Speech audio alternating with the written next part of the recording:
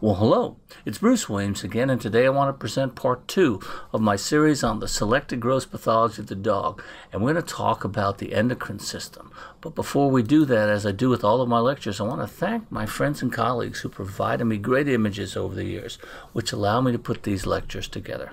Well, let's start at the front of the dog, and we're going to start with the pituitary gland.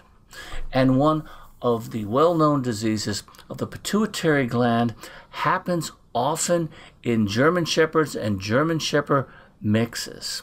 And this is called pituitary dwarfism.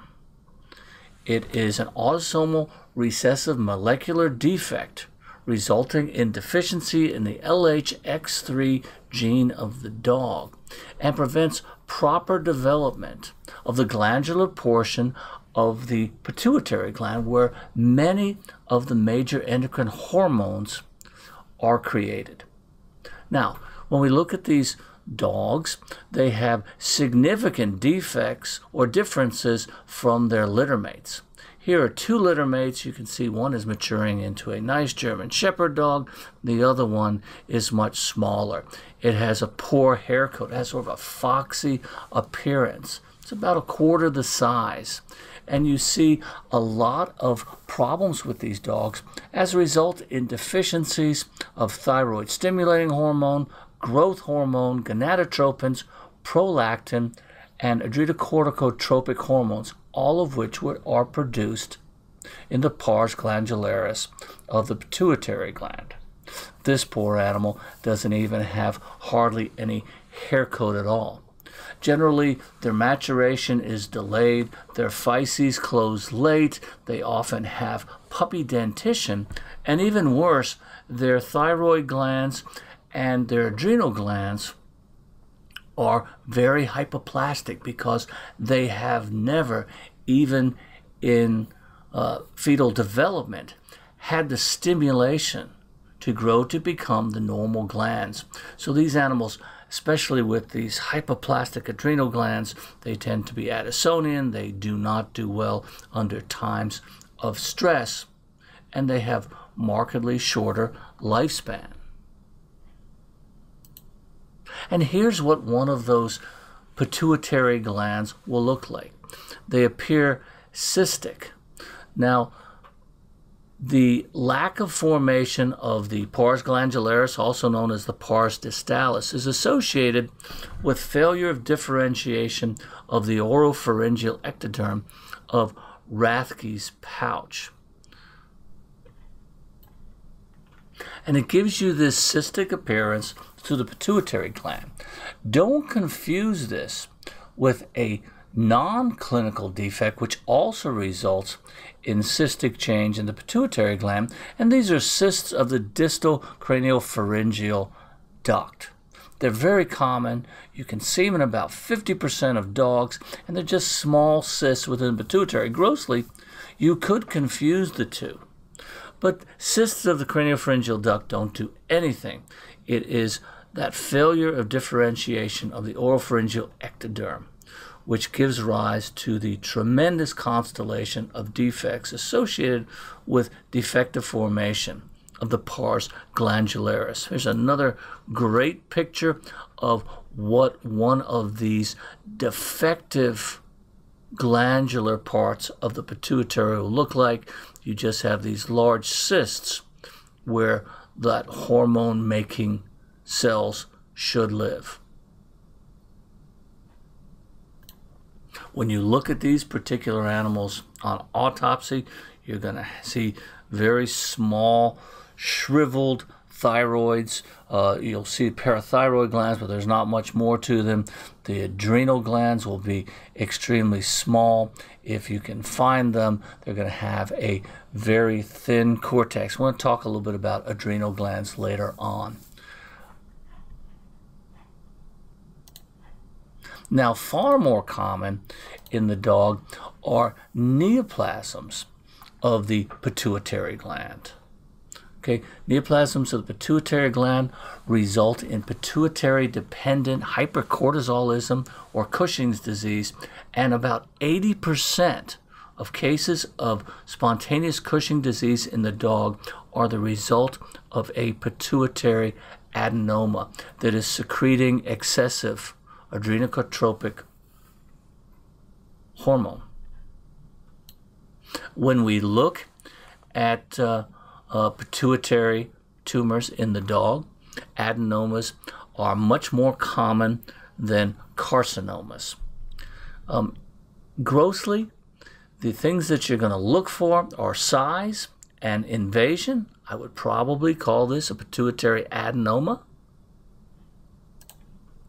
Pituitary adenomas are generally smaller. They don't result in CNS signs, whereas the carcinomas, which are larger and push upwards into the hypothalamus, will. And adenomas can even be microscopic. We call those microadenomas. When we look at the spectrum of hormones that neoplastic adenomas of the pituitary gland will make, too much adrenocorticotropic hormone, or ACTH, is by far the most common, resulting in Cushing's disease. There are a couple of other hormones that the pituitary secretes, including growth hormone, which is rare. We're going to look at that in just a minute.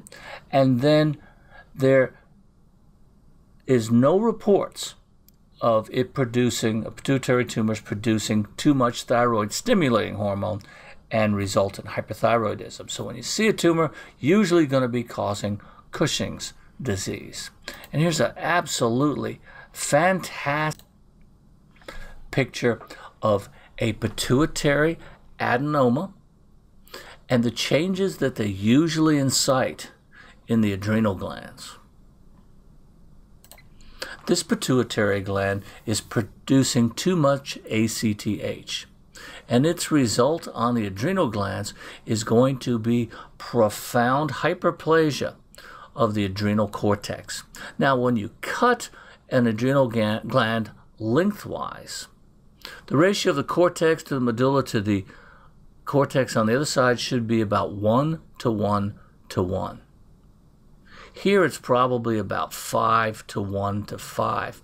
And this shows that the adrenal gland cortex is markedly hyperplastic. It is going to produce way too much cortisol, and the animal will develop Cushing's disease.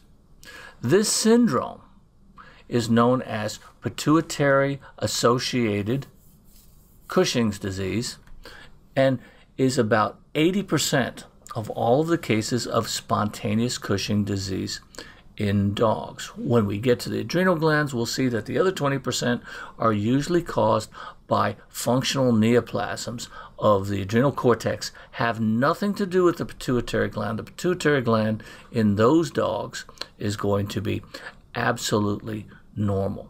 It also gives you a good idea if the animal has a malignancy of the pituitary gland, of the structures that will be affected. As the pituitary gland grows larger, it can press on a number of structures in this area, resulting in neurologic signs. It can press upwards on the optic chiasm, resulting in blindness. It can press upward on the structures of the hypothalamus, resulting in diabetes insipidus and pituitary cachexia. Most diagnoses of Cushing's disease are clinical in nature, a combination of clinical pathologic data and perhaps imaging. When we look at the pituitary gland, there are a number of stains that we can do, that we can put on the pituitary gland at autopsy that will help with this diagnosis. Probably the two best are MSH and ACTH. Clinical signs that you will see in affected dog are generally over time. The animal will develop significant cutaneous changes. You will have bilaterally symmetrical hair loss, especially starting over the neck and the back. There will be a thinning of the skin, and the skin will start to turn red and become mineralized as a result of development of calcinosis cutis. And the cause of calcinosis cutis isn't that well known, but it's theorized that over time, the high levels of steroids will cause a change in the collagen of the skin, which predisposes it to dystrophic calcification. Of course, these animals will show other signs, which could be polyuria, polydipsia. There's a constellation of clinical signs associated with it. Don't forget about the thrombotic nature of these particular animals, as steroids inhibit tissue plasminogen activators, and many more signs associated with these animals. Well, here's sort of a sad, sleepy-looking animal with its litter mates. And I mentioned that one of the other hormones that may be liberated by tumors of the pituitary would be growth hormone, resulting in acromegaly. Acromegaly has some pretty profound cutaneous and musculoskeletal clinical signs associated with it. And you see excessive soft tissue of the face as well as of the tissues of the mouth. They tend to expand, and you can see that there are prominent spaces in the between these incisors, an increased interdental space with some gingival proliferation. And you will see, because of this sort of enlargement of the tissues of the face and of the mouth, a inspiratory stridor. You see a similar thing in cats, and cats tend to get an increase in the size of the paws, but the change in the mouth is extremely striking in cats. It's also a condition that we see in excessive levels of growth hormone in people as well, acromegaly. Okay, let's leave the pituitary gland and let's move a little farther down the animal's body, and we're going to move to the thyroid gland. And there's a couple of significant problems that we see with the thyroid gland in dogs. One of the most common are neoplasms of the thyroid gland. And unfortunately for dogs, as opposed to cats, about 90 to 95% of thyroid tumors in the dog are malignant. Now, these animals, about 60% are going to be euthyroid, and I bet that was the case in this dog because the contralateral thyroid gland is the normal size and color, so I don't think there was any high levels of thyroid glands. About 20% of these animals will be hyperthyroid. About 20% of these animals will be hypothyroid, but the majority of them are euthyroid. Now, 99 to 95% of these are going to be carcinomas. Generally, if you can palpate the thyroid in a dog, you're almost always dealing with a malignant neoplasm. They're easily palpable, and there have been a number of papers that have been published over the years that have positively correlated the size measured in the area of thyroid tumors with potential malignancy. This one doesn't look very infiltrative. It looks like it's hanging on by the normal fibrous connective tissue. It looks like it's pretty encapsulated, but this is unusual. And most of the neoplasms that we see in the thyroid gland tend to be very invasive. They tend to be firmly attached to the underlying tissue. They will infiltrate skeletal muscle, maybe even into the wall of the trachea.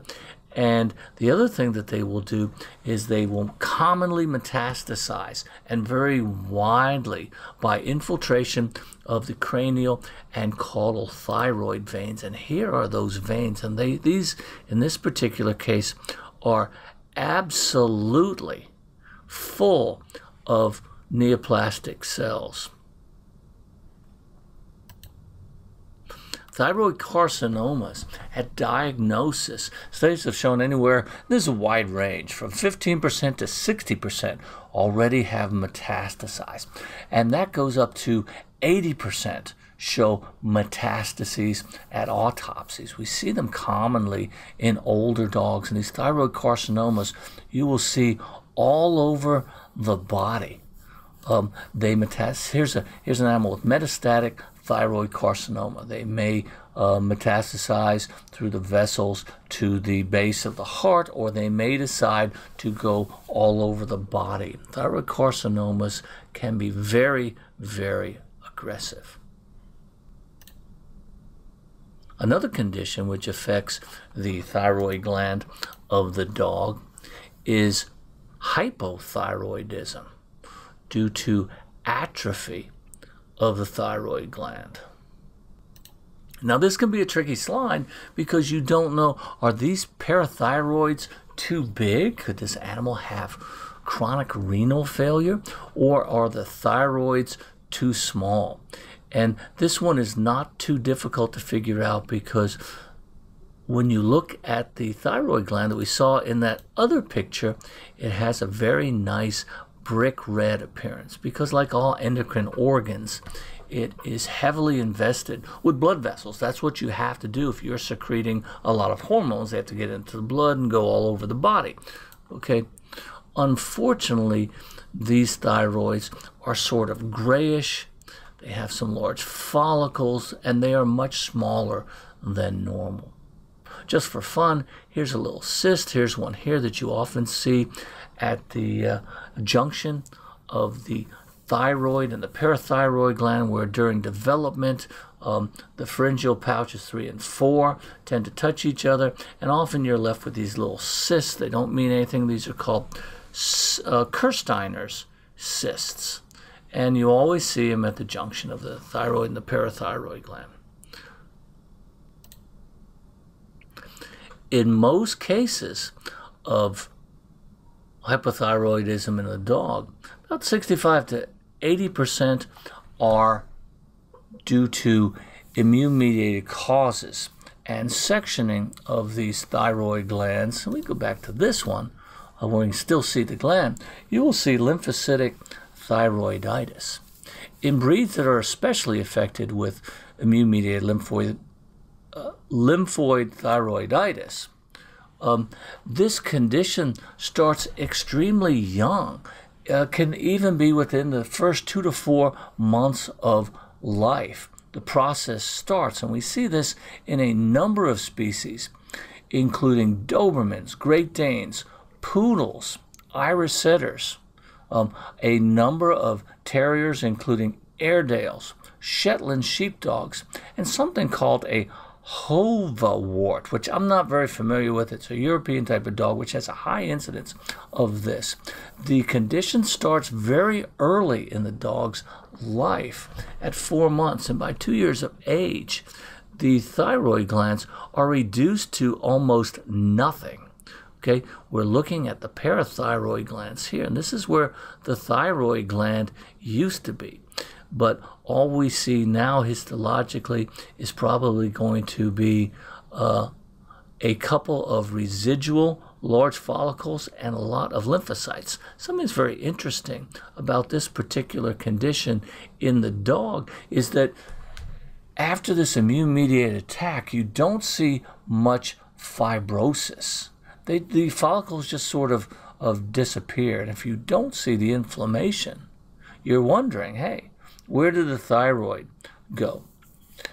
Usually the process has come almost to a conclusion before you start to see a decrease in thyroid hormones. About 75 to 85% of the thyroid gland is gone before the thyroid hormones dip at all. This is probably because the remaining thyroid follicles become hyperfunctional. In the first 2 years of this animal's life, measuring thyroid hormones is not going to give you a diagnosis. What will is a sensitive assay that's available now for thyroglobulin autoantibodies. Because of this inflammation, the animal will develop antibodies against the liberated thyroglobulin out of these destroyed follicles, and that's how most of these diagnoses are made early in the life of these animals.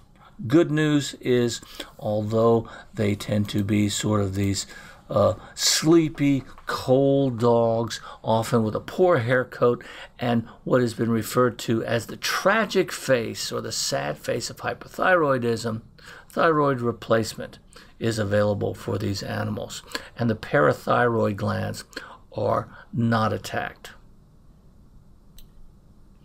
Here's one little factoid that I don't want to leave this discussion of the thyroid gland without giving to you, because I think it's incredibly cool. So what do you do with these gigantic thyroid tumors, or at least in people where they don't tend to metastasize very much? You can't just cut it off because you need your parathyroid glands. Well, in people, what they do with people who have thyroid follicular carcinomas is they dissect in and they remove the parathyroid gland and they surgically embed it in the muscles of your forearm and put a little tattoo over it so they always know where it's going to be. And even though the blood supply has been disrupted, in 6 to 8 weeks it will develop its own blood supply within your forearm, and then you'll have functioning parathyroid glands again. And I guess that's an option for cats in which bilateral thyroidectomy may be contemplated. Okay, let's move a little farther back, and we'll hit the pancreas. Not a whole lot of pathology of the pancreas in the dog, but one thing that we do want to mention are neoplasms of the islets or islet cell carcinoma in the dog. As opposed to the ferret, one of my favorite species in which islet cell tumors are very common, usually act in a benign way. Unfortunately, both dogs and cats, they tend to be very bad news. Okay, dogs and cats often will have a lot of age-related changes in the exocrine pancreas, but these tumors of the islet cells tend to metastasize widely even before the animal is diagnosed with elevated levels of insulin, which result in hypoglycemia and neurologic change. So by the time this animal shows the first sign of hypoglycemia, this particular neoplasm usually has metastasized to regional lymph nodes, maybe to the liver. And so islet cell tumors in the dog is what we call a small bag disease. If you never heard that term, that means you go out and you buy a small bag of dog food, because unfortunately the average lifespan is fairly short in these animals. One thing that's really nice about this great picture from Paul Stromberg is it shows you that how neoplasms tend to recapitulate the tissue of origin. We've talked about endocrine tissues generally being sort of reddish brown because of the vascularity. Same thing happens with this tumor as well.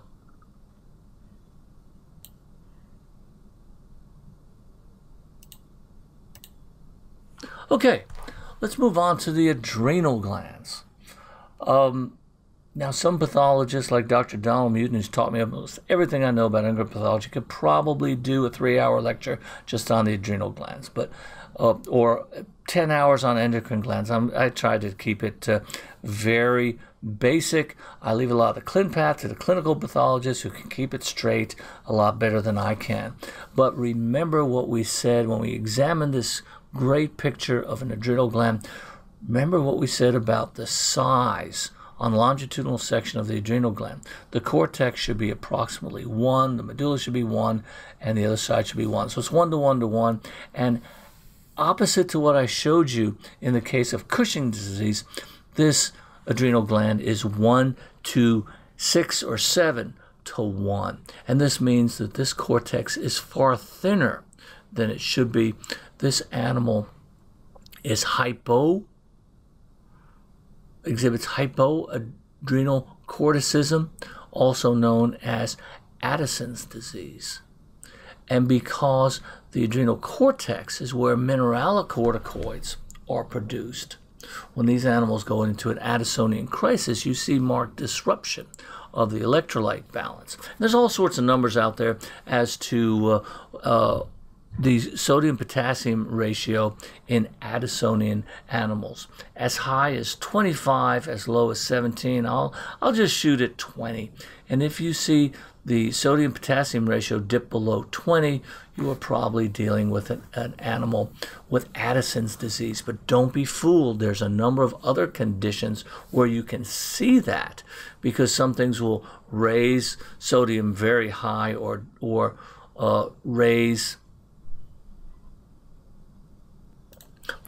drop the sodium or raise the potassium. A couple things that you'll see is renal failure, where you have a decreased capacity to retain sodium, or hemolysis, where you have a lot of extra potassium in blood, which is from lysing red blood cells. Other things that can do it is uroabdomen or whipworm infection or phosphofructokinase deficiencies, among many. So there are a lot of things that will mimic Addisonians from a ClinPath point of view. The number one cause of this particular disease, hypoadrenocorticism, is the overuse of steroids. If a veterinarian is pumping steroids into an animal, you will see bilateral decrease in size of the cortex, because in addition to mineralocorticoids, the cortex is also where glucocorticoids are produced. And if the body has lots of circulating exogenous glucocorticoids, there's no need for it to make it. So you will see a marked decrease in ACTH production by the pituitary and compensatory decrease in the cortex on both sides. Something that will cause a decrease on one side is if the other cortex has a large neoplasm in it, as we see here. We said that 80% of 80% of Cushing's disease is due to a pituitary tumor. This is your other 20%.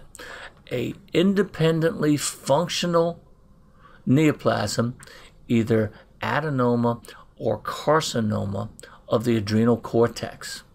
Now, on the other side, we said that the cortex is going to be very small. It's sort of going to look like this, because this particular tumor is producing a lot of cortisol on its own, and the body's going to shut down ACTH production, and you'll have a decrease in the cortex. Well, look at this. Even in the same side, remember I said 1 to 1 to 1? How about 1 to 3 to 1? So this cortex is smaller than it should be. You're going to see the same clinical signs in these dogs that we saw previously with mineralization in the skin. You may see mineralization in other organs. Sometimes you see it in the lung, and mineralization of the alveolar wall renders that alveolus absolutely useless for any oxygen transport. It's one of the more severe sites for mineralization. Sometimes adenomas can be bilateral, and I don't want to forget about adrenocortical carcinomas. They tend to metastasize fairly widely. They can be difficult to diagnose. They often have foci of mineralization within them. They don't metastasize as widely, however, as thyroid tumors. They often tend to be sort of yellowish-orange, because remember, tissues that are yellow-orange tend to be those that have a lot of fat. They're steroid-making neoplasms. So yellow-orange tumors that we see include ovarian granulosa cell tumors, interstitial cell tumors of the testis, and tumors of the adrenal cortex. And you can always compare it with the adjacent cortex. When we look at tumors of the adrenal medulla, which are usually subclinical in the dog, they tend to be sort of a clear focus. They often have areas of hemorrhage within them. These are pheochromocytomas, and that's what we call these tumors if they are in the adrenal medulla, or for malignant pheochromocytomas if they metastasize. But you can find them in the adrenal medulla. There are a lot of similar tumors in the disseminated neuroendocrine tissue of the body, and we usually call those neuroendocrine tumors or neuroendocrine carcinomas. Something else that you will see in dogs with pheochromocytomas are tumors in other organs of the body. About 50% of dogs with pheochromocytomas have other neoplasms. You may find tumors in the thyroid, especially those of the C cells, or pituitary adenomas. And the constellation of these tumors falls into a category of neoplasia called multiple endocrine neoplasia. This is well worked out in people. We see it in other species, including rats especially, including cattle, and to a lesser extent in horses. So these pheochromocytomas, they tend to be a little more bloody, they tend to be whitish, and the literature says that pheochromocytomas are much more likely to infiltrate into adjacent blood vessels, especially the vena cava. In my experience, I have seen just about as many of the adrenocortical carcinomas infiltrate into adjacent blood vessels as the pheo. So I don't use that particular one for diagnosis. And that's why God made microscopes, so we can take sections of these, we can put them under the microscope and get a pretty quick diagnosis. Sometimes you get such poorly differentiated adrenocortical carcinomas that you will mistake them for pheos on a routine H&E. That is why I always like to run chromogranin and synaptophysin, which are going to light up the medullary tumors and pretty much leave the cortical tumors alone. Fortunately, there aren't really great widely available immunomarkers for adrenal cortex, so I always run the ones for the medulla because synaptophysin should make them light up. One other lesion before we call it a day on endocrine pathology of the dog, and this is very, very common. It's these little nodules of cortical tissue that you will see outside of the capsule or within the capsule. They probably arise within the capsule, and they tend to grow outward. And these are little aggregates of cells that look just like those in the zona glomerulosa. They are yellow. Intra or extracortical adrenocortical hyperplasia is a very common finding in older dogs. We also see it in older horses, and you will see it histologically.